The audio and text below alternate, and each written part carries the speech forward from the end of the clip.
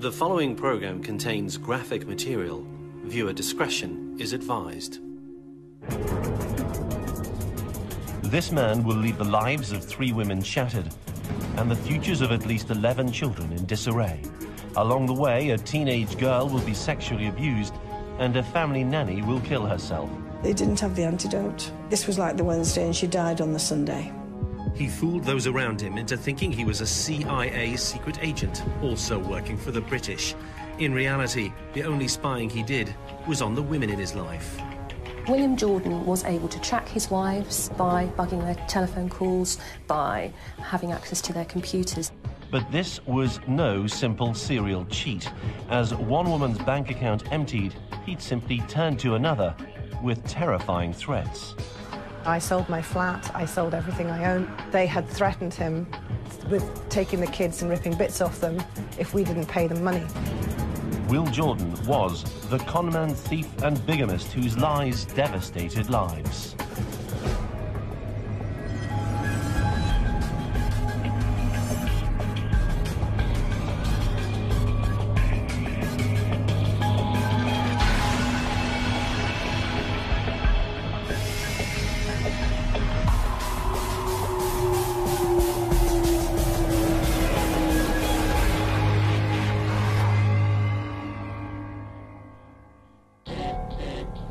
Will Jordan is a hit with women. He was charming, he was intelligent, he was funny, he was polite, you know, he opened doors.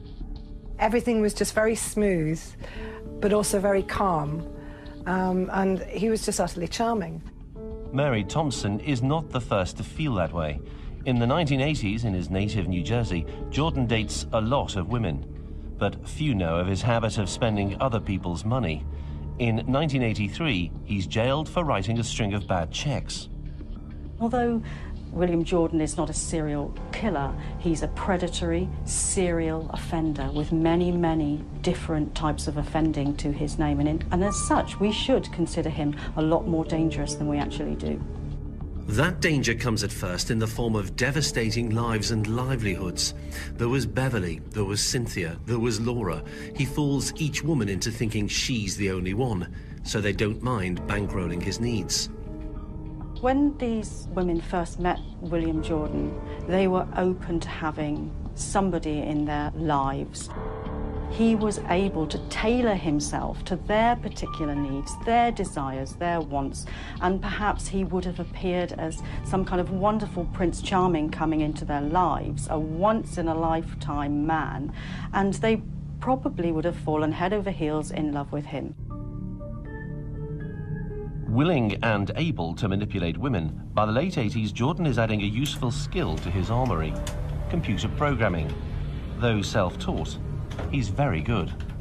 I think this is a very, very technically able individual, probably right at the cutting edge of what was happening. So there is nothing that he wouldn't have known how to exploit. Jordan sets up as a self-employed IT consultant. He doesn't make much money. By 1990, one of the women Jordan has been seeing has had a baby with him, and she's found funds in her bank account have mysteriously disappeared. Charming women and using their cash as his own becomes the Will Jordan career plan. William Jordan is a man who shares an awful lot of characteristics with what we would describe as perhaps a sociopath or even perhaps a psychopath. He has learned how to manipulate certain types of people. He has become very skilled and very adept and incredibly plausible. Jordan embarks on a 15-year catalogue of deceit. The internet will become the most powerful tool in his conman kit bag. He will prey on a string of women and use it to fool them into believing an extravagant claim. Meet CIA secret agent Will Jordan, soon to be licensed across 2 continents to steal, cheat and abuse, and then to hide behind a smokescreen of espionage at a time of war. In the case of one of William Jordan's wives, he upped the ante in terms of his control, and he started to tell her things about the Taliban and the CIA, those kinds of things that she would have perceived as a threat to her safety and perhaps even her life. In 1991, Jordan begins his latest chapter of deception in Washington, D.C. There, he meets a British woman who practices the Mormon faith. She's recently divorced a husband who works at the Pentagon and has a generous divorce settlement. She's now looking to share her life with somebody new. Jordan fits the bill. We went to church every Sunday, so I didn't think anything other than, gee, somebody's answering my prayers, actually, is what I thought. What he saw in her was an easy target in some ways. She had some money put aside, and she was trusting. She was a Mormon, and she welcomed people into her lives, it seems, and she welcomed Jordan in, and he took advantage fairly quickly. After 48 hours, he proposed. I really hadn't felt anything like this before. I mean, here you are. This is Washington, D.C. You're having a guided tour of the Capitol. All of the things that you see and visualize in a movie, you're standing in the middle of. Will Jordan would do and say exactly what the impressionable Englishwoman wanted in order to win her trust. He couldn't have treated anybody more politely as he did me. You were put on a pedestal. He seems to have presented himself as someone who will fulfill all their dreams. And, you know, in doing so, he was able to seduce them utterly. As Jordan applies his trademark skills in Washington to convince yet another woman that he was her Prince Charming, the other women in his life have questions about money, unpaid bills, and missing child support. He has no answers. It's time to move on. He asks Michelle to marry him and skips the US for the UK. There, he joins his new wife's Mormon community, posing as the charming American who's good with computers. Children follow. It was a decision to interview a children's nanny which establishes just how dangerous Jordan's silver tongue can be. This one particular girl came, and she was interviewed, very pretty girl, sort of very bouncy. She was from New Zealand. It turned out that she had a troubled past with children of the same age. And I didn't want somebody that had been through what she'd been through. It wasn't suitable to be around babies. Jordan, the sexual predator, had other plans for the vulnerable girl. He puts her up in a London hotel.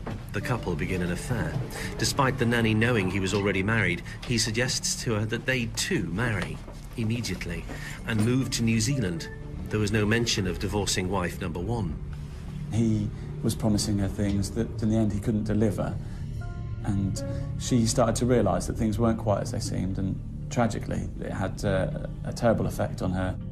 Within about 8 weeks, she realised that he wasn't going to leave me, and she turned up at the house having swallowed, I think, 36 paracetamol.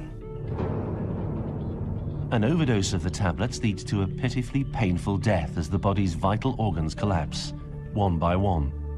They didn't have the antidote. This was like the Wednesday, and she died on the Sunday. I think someone like William Jordan probably doesn't have the same understanding of good and evil that everyone else does, in that they're unaffected by it. And I would imagine he would give you a very plausible account about why he had done what he had done. And what he planned on doing again. Influenced by others in her Mormon community, Michelle forgives him. By 1995, she's had 2 children with Jordan and wants them to have a father. The family eventually do take on a nanny. Jordan wastes no time. I had found out that he'd had an affair with the nanny. He'd produced 2 children. When she was 8 months pregnant, I took her in. The bottom line was the children mattered, and it didn't matter whether he had 3 mistresses that were pregnant. Jordan's ways with women may have been written off as something his wife could cope with for the sake of the children, but his next move was something even she could not ignore. It's one which establishes further his true evil. The conman and sexual predator indecently assaults a 13-year-old member of his Mormon community. You could almost forgive murder in the right circumstances, but there is no excuses for paedophilia. There is nothing, because it's a choice. You know, it's not a compulsion, it's a choice. He's arrested. He admits his guilt and is sentenced to a year in jail. But, amazingly, Michelle allows him back after his release. He was able to worm his way back into Michelle's life, and Michelle too was convinced by other members of her community that she should take Jordan back. which is perhaps testament to his power and his ability to manipulate people. As a Mormon, you're supposed to endure to the end and you forgive. By 2000, after his latest release from prison, use of the internet has exploded, creating new avenues for the self-employed Will Jordan to exploit. He is about to apply his computer expertise into fooling more women, and he's to play a new card. Secret Agent Jordan, the CIA spy on a mission. It wasn't like he said, "Hey, baby, I'm a spy." Everything was played down to the point that I sat going, "Okay, right." Will Jordan doesn't pursue women for sex alone. He's been married to his English wife Michelle for a sometimes tragic, always eventful 8 years, when she uncovers a hole in her bank account. I am very canny with money, and I had a sizable nest egg saved up. I had a debit card that was attached to this account, and I just put it in my jewellery box. I didn't use it, didn't need it, but my card disappeared, and he was withdrawing thousands and thousands whenever it suited him. As her money runs out, Jordan fixes on another source of funds. He has trained himself to be an expert hacker. An email exchange with Jordan could be a dangerous thing.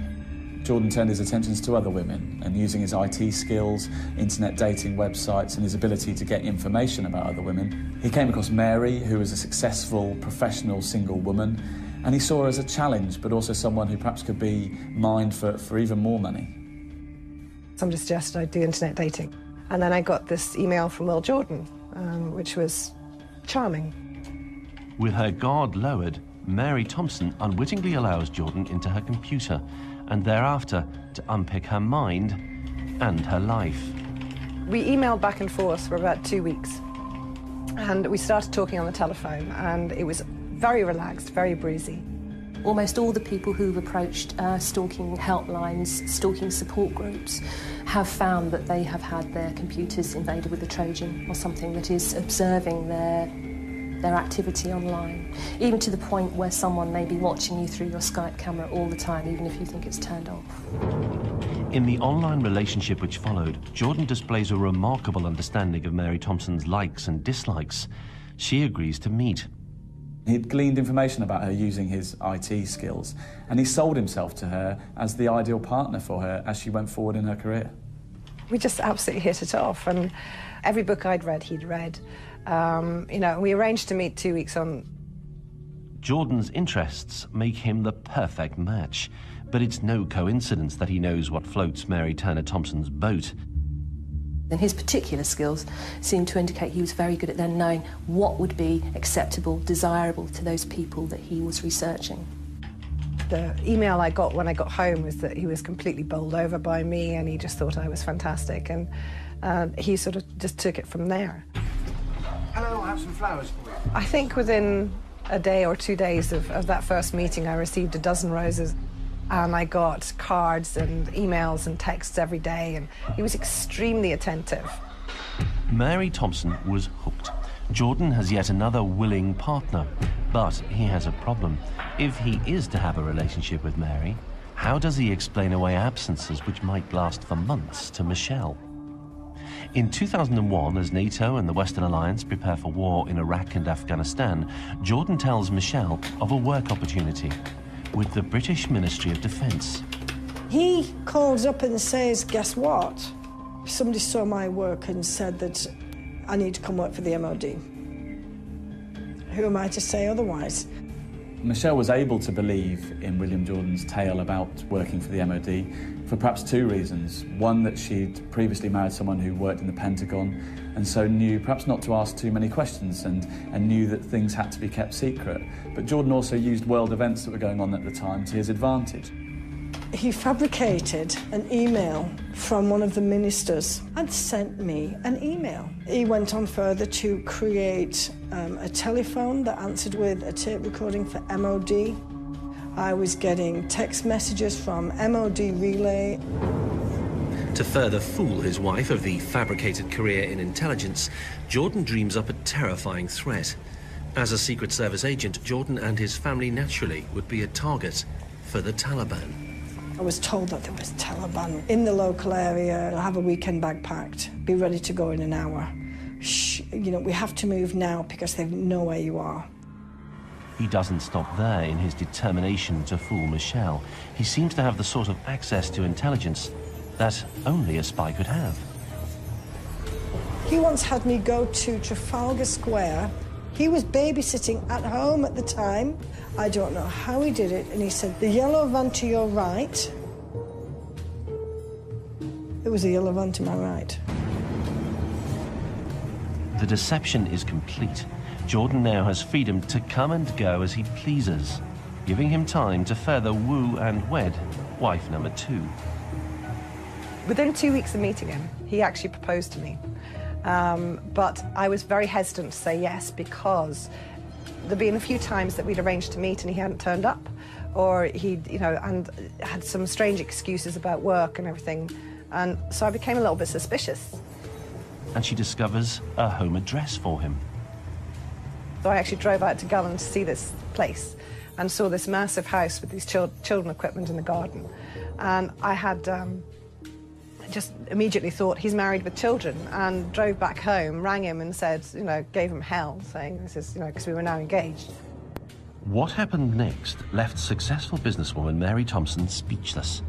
Jordan invokes the name of another intelligence agency, the CIA. The way he told me about this house was he said, you don't have to believe anything right now, all right? Everything I tell you would be proved in time. However, please just don't ask any questions till I've finished. And so I sat there listening, giving him, just fascinated to hear what kind of excuse he could come up with. And he started to tell me that he in fact worked for ODCI, the official Department of Central Intelligence for American government. William Jordan was absolutely light years ahead of everyone else at the time. You know, there were only ever a handful of people at the time who could have done what he did. And he showed me the ODCI website. He showed me all sorts of things around on the computer. And meanwhile, my mobile phone started beeping, ODCI relay, ODCI relay. And constantly, about 20, 30 times during this conversation, my phone was beeping with this update, SIM updates. And he told me how he was recruited, how he was trained, what he did, and how it all worked. And even though my mind was screaming, this is just surreal, it was all very laid out, very, you know, practically and logically. So it wasn't like he said, hey, baby, I'm a spy. It was just really, everything was played down to the point that I sat going, okay, right. The spy who loved her had convinced Mary to become his latest wife. The woman she had seen was just a cover story, part of his spy work. And if Michelle ever saw him with Mary... You've got to understand that Mary and I had been told that each of us were cover wives. To her, I was an agent and his cover for down here. And to me, she was an agent and was the cover. I mean, it sounds really bizarre, but when you're in it and you're living it and people know what you're doing, where you are and everything else, you buy into it. Well, you're brainwashed into it. All the while, the internet is Jordan's friend, his web of lies and deceit, supported by the web itself. The technology will have assisted him very much in juggling relationships because the time is no longer a factor. So to travel between two homes is not an issue anymore because actually you're performing multiple roles wherever you are. It doesn't depend upon your physical presence. You know, it's just your online presence that is necessary to maintain a relationship if you are living away. So the technology allowed him to maintain several relationships online. With 2 women in the bag, both with decent-sized bank balances and a working cover story, how many more hearts could he hope to capture? You know, we were talking about getting engaged, we were talking about what kind of, you know, wedding dress that I might wear. Will Jordan is about to get some news which will make his life a little difficult. I found out that I was pregnant, and one of the things he'd said is that he was infertile and incapable of having children. So this was quite a stunning piece of news, and when I told him, he nearly passed out because he was so shocked about it. And he was called away to Israel and the Palestinian territories. By 2003, back with Michelle, Jordan continues the pretense of working for the Secret Service. He never lets his guard down. Even asleep, he stays wired. Jordan has convinced her that his behaviour is to do with war work. We rally up the kids, you do this, you behave, you do what you have to do to support the troops fighting away from home, which is what I genuinely thought I was doing. Throughout this time, Jordan has kept a close watch on each wife via the internet. It's vital to him that he knows what they're doing, spending, saying. His genius for IT gives him control. He would have been able to access all of the programs, all of the computer applications that were being used by the women he was targeting. He would have known where the back doors were into all of those things. So really he would have taken control over their whole systems and every communication they made out of those systems. So their wider network of friends, access to all the utilities they needed to run their household lives, absolutely everything. Michelle and Mary rarely saw William Jordan without a phone pushed to his ear or a computer in front of him. But while he used those devices to maintain his role as a Secret Service agent, what he was actually doing was keeping tabs and perhaps spying on the other women in his life. But accessing files and emails is not enough for Jordan. What does every top spy need to keep an eye on those he's observing? A network of cameras. Now, when you're filming someone, you're getting information that the person being filmed or the person being bugged thinks that nobody's going to have. And that's a totally different kind of personal and intimate information. William Jordan was able to track his wives, compile activity schedules, probably, about what they were doing. And this didn't just mean he was able to see what they had done, it meant that he would be able to begin to predict what they would do next, because everyone behaves in patterns. He was building up a complete picture of his victim, a picture probably bigger than the picture they had about themselves, which would have given him the ultimate power to manipulate them, and he was very good at that. How many of us actually are our full selves with anyone? So to have access to that information that is all around you, to all your contacts, gives someone a huge advantage if they want to appear to know you well and also be the person who's the answer to your dreams. The master conman's plan is working perfectly. He knows the every move of the two women in his life, and they now accept that he's away for long periods. He was away from almost the entire pregnancy. He came back once in December, and then I gave birth alone, the first daughter. 3 months later, he came back and he met his daughter for the first time. And then we got married a few months later than that, and we moved into a new house. For 2 years, from 2003 to 2005, Jordan carries on his double life. He's now selling his IT skills legitimately. He got a very good job with Microsoft, was earning a lot of money. We moved into a beautiful 4-bedroom house where I had my office and I was set up now as a self-employed consultant. And we had a very, very good lifestyle for a few months. Well, it's classic. 4 parents, all swinging their children. 3 of them are standing in front of them, taking photographs, and 1 is standing behind, texting. If she had known who he was texting and what he was saying, she may not have laughed so loud. Meanwhile, Michelle, alone with 5 children, remains stoical, loyal to her man. I'm stuck in this place where I am the wife, the mother, and in that role you feel that you take it upon yourself to sort of keep everything together, because a lot of women do. A lot of men work away from home, and mothers are the main pillar of the home life, and that's what I did. And there are bizarre weekends when he arrives home promising nights in hotels only to be unable to pay the bill, though that was not the reason he gave Michelle for sudden departures. We were in one particular hotel and we went out for dinner and we came back, and he had somehow managed to convince the manager to tell me that agents had been, searched the room, they'd found out where we were, we had to move. Being hunted by Islamic terrorists becomes quite the theme for Jordan, and one allowing him to keep up the anxiety levels in both women to maintain his level of control. You've got 9/11 that happened, and then there's the July the 7th bombings, and you have all sorts of things going on that I then am feeling much more personally connected to because of what my husband was doing. And so the terror capacity has gone up. I'm now feeling very much under pressure. I now have a husband away abroad in war zones and was very, very scared for him. Not only have they been exposed to physical threat that they have perceived, and they have been hounded and undermined in many ways, but also what will have happened is that their psychological armour, the feeling of safety that allows us to live a normal life, to step outside the front door, that armour will have been pierced. Jordan now plays the card he's planned all along. He frightens Mary into parting with a fortune. He came across somebody at Microsoft who knew him from a previous assignment, and he said that they had now got our address and our facility and where we lived, where the kids lived, where I was, pretty much on my own, and that they had threatened him with taking the kids and ripping bits off them if we didn't pay them money.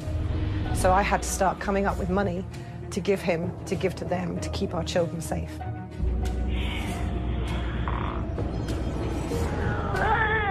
I sold my flat, I sold everything I owned, I even sold my life insurance policy, and almost every day he was ringing me or texting me saying, need more money, you know, this has happened, that's happened, this will be the last of it. But he's bleeding both women very nearly dry. It's time for another wife, time to know exactly what to say, to get another woman down the aisle. I couldn't say, oh, it is love at first sight, but I could say, well, actually, this is a really lovely person and he does make me feel quite good. So, yeah, you know, maybe this might be the one, yeah. Somebody else with means finds herself with a man who knew exactly the right thing to say.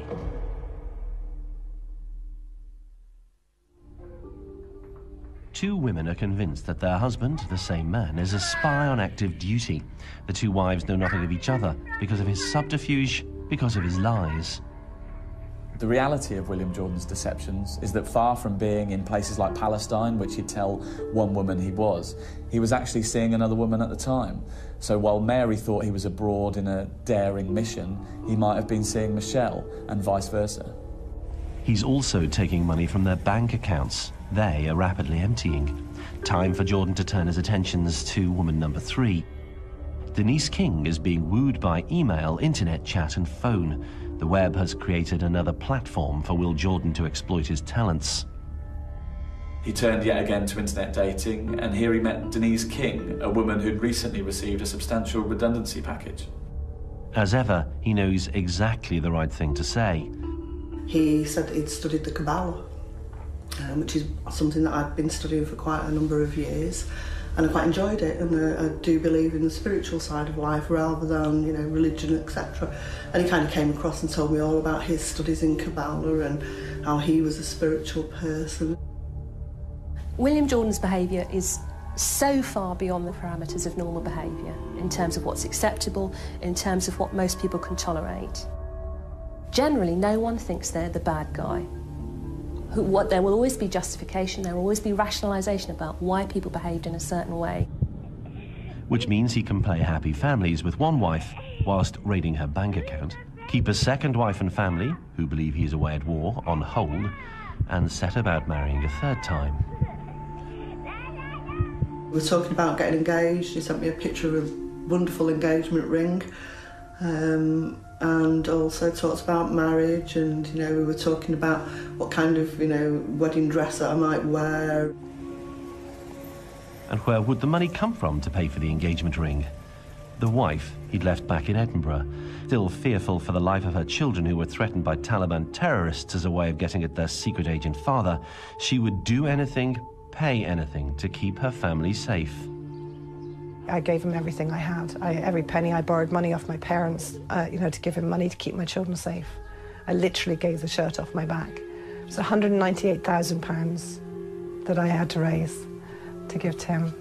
Still, the arch manipulator was not finished. Secret agent Jordan now wants money from wife-to-be number 3. And he knew that she had it. I got a message from him asking me, could I loan him £4,000 to put into his business? And I was kind of, at first I was, oh God, you know. And then I had kind of this argument with myself about, well, should I? You know, and then I was like, well, actually, you're seeing him, he's supposed to be like your boyfriend, so would you not want to lend your boyfriend, you know, some money to help him out with his business? I kind of juggled it about and I thought, right, OK, I will do it. I'll loan him the £4,000. It didn't really occur to me, how does he know that I've got £4,000? You know, I just kind of went for it and, you know, unfortunately, loaned him the money. Having got the money, Jordan disappears, all the while keeping an eye on his 3 women. He knows Denise is growing suspicious. He's following her life online. So Agent Jordan comes to the rescue. Got back in touch with me and said, actually, you know, I'm sorry I've been away, you know, I've been stuck with all this secret work that I've been doing for Microsoft and the MOD. But I found you this work, you know, through my company. You know, we can sign up and you can start work for them. So, right, OK, fine, that's absolutely fantastic. But, as he had done before in America and twice again in Britain, William Jordan was lining up somebody else to fleece. Wife number 1 in his latest life as a secret agent was now penniless. She couldn't keep up the mortgage payments. Her home was repossessed by the bank. I'd lost my house. I'd lost the house in my hometown, near to the parks. It was beautiful, it was lodge. I'd lost everything. And we ended up, within weeks, being sort of sleeping on my friend's floor. We were homeless, we were broke. We had everything lost and taken. The sociopath is without remorse. He's wrecking lives. It seems nothing can stop him. He would be able to home in on somebody and manipulate them, get what he wanted from them, totally control their lives probably in the end, because that would be how he would feel the most comfortable, was having complete control. And he would be able to do this, multiple people, over long periods of time, and he would probably, rather than creating some big master plan, would compartmentalise each of the different lives that he had, using very, very similar stories and very, very similar behaviours to manipulate certain types of people. In 2005, after 15 years of masquerade and manipulation, Jordan makes a mistake that will begin the unravelling of his unbelievable web of deceit. He's driving a Mercedes-Benz car, officially owned by Mary, and in need of repairs. One day, armed with the credit card of a now nearly destitute Denise King, he heads to an Oxford garage to pay for repairs. As money promised to Denise from Jordan failed to show up, she was increasingly living hand to mouth, and it all came to a head when cash that she thought had gone into her account then disappeared quite quickly afterwards, and she turned to her bank's fraud department. And I was, £800 had just gone like that. That was a payment of £800 to Mercedes-Benz. I went to pieces. I was completely inconsolable because it just struck me who it was. There was only one person who I knew, Oxford, Mercedes-Benz, you know, it's like a ton of bricks dropped on you. For 20 years, Jordan's lies have gone undetected. Would his round-the-clock vigilance keep the law and a string of wives at bay?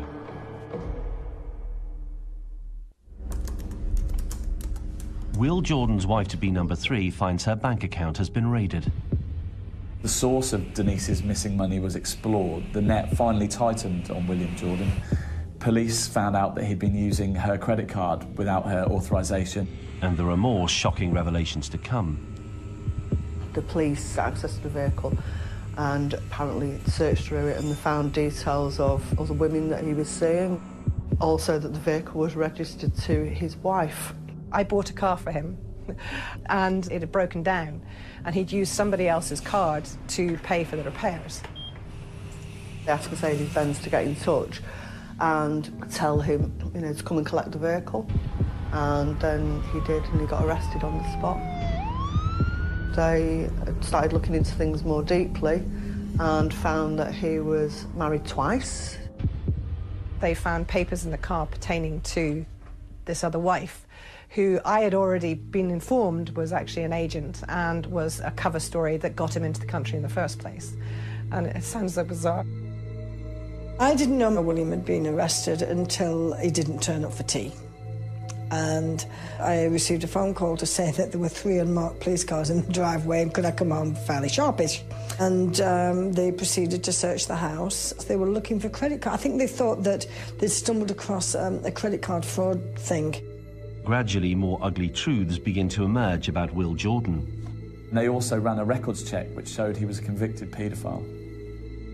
I couldn't believe that he was a paedophile. It actually, even now, it makes me feel sick.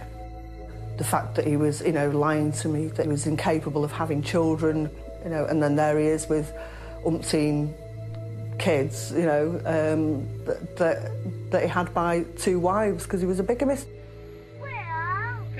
I was phoned by the police and told that my husband was a sex offender as well as a bigamist and a con man, and that I would have to deal with and talk to social services. I suffered for 3 months having to deal with social services, believing that I was complicit in having a paedophile living with me. I am absolute terror, in complete, probably closer to a nervous breakdown I've ever been in my life, trying to keep a brave face and a happy face on for my family and friends, but also getting to the stage that I knew I had to make a decision between my husband, who I loved and believed, and my children that I would not lose. In one credit card transaction, the false worlds of Will Jordan fall, one by one. Denise realises she's been conned. Probably took, in total, about £30,000 or thereabouts, maybe slightly more. And then there was actually my monthly wages that I was supposed to be getting. And I wasn't getting hardly anything. I almost lost my home. My home was almost repossessed. They wanted to come in and take my television, my furniture, everything. I would have been left with nothing. And I had to beg and plead with them not to do it. And I had to work and work and work and get the money together for them. Mary has discovered that her husband was a bigamist and a paedophile. I think the only way to describe it is like trying to jump over the Grand Canyon in one step. It's too big, it's too huge a gap between where you are and what reality is to take that step. You have to believe, you have to trust in what this person who you love is telling you, because the reality, the different story is just too far beyond anything you could believe. And Michelle now realises that Jordan's trips to war zones were a complete fabrication, one which allows him to systematically steal from her. Over the time, I've probably lost about $150,000. It was time for the women to talk. Michelle makes the first move. It was the now or never moment, and I picked up the phone and said, Mrs. Jordan. And she said, yes. I said, well, I'm the other Mrs. Jordan. And she just fell apart at the other end. She said, I'm the other Mrs. Jordan. And I said, oh. And she said, have you been told I'm an agent? And I said, yes. And she said, I've been told you're an agent. And it was those 8 words that crumbled my entire world. Jordan's victims decide to get together. We sat down and I couldn't take my eyes off Zachary because he was the spitting image of my now 14-year-old. She had 5 children by him. She knew that the nanny already had 2 children by him. She knew that he had a son in America who he'd had when he was only 17 years old. And we started to piece together the amount of children that we knew that there were. And at that time, we knew that there were at least 10, and including my 2, being my son being the youngest that we knew of. And so it did start become a much bigger picture just from that one meeting. But it also made me realise that what we knew, the 2 of us, would only be the tip of the iceberg. As the women compared notes, the true scale of Jordan's deception becomes apparent. Not a CIA man, not an MOD man, but a man who took £500,000 from 3 women, leaving them all destitute, who had seduced countless other women, one of whom killed herself, who had crashed and hacked his way into the online lives of his targets, and who had sexually abused a child. He stood trial for fraud and bigamy offences, was sentenced to 5 years in prison, and deported from Britain to the United States, where today he is a free man. It's unknown if he's married again. William Jordan is about as evil as you can get. I do think he's quite an evil character. I think he preys on people because he knows that he can. He researches people, and it takes an odd, evil, kind of empty person to do that.